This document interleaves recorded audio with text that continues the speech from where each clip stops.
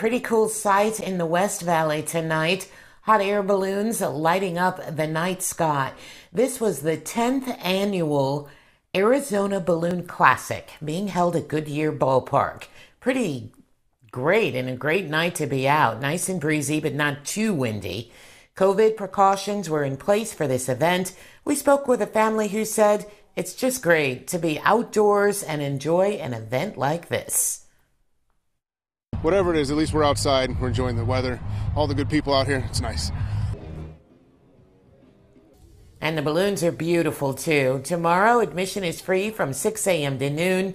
This event includes a family fun zone and, hey, it wouldn't be a great event without food, right? They have food trucks as well. Part of the admission fees are going to help Valley of the Sun United Way.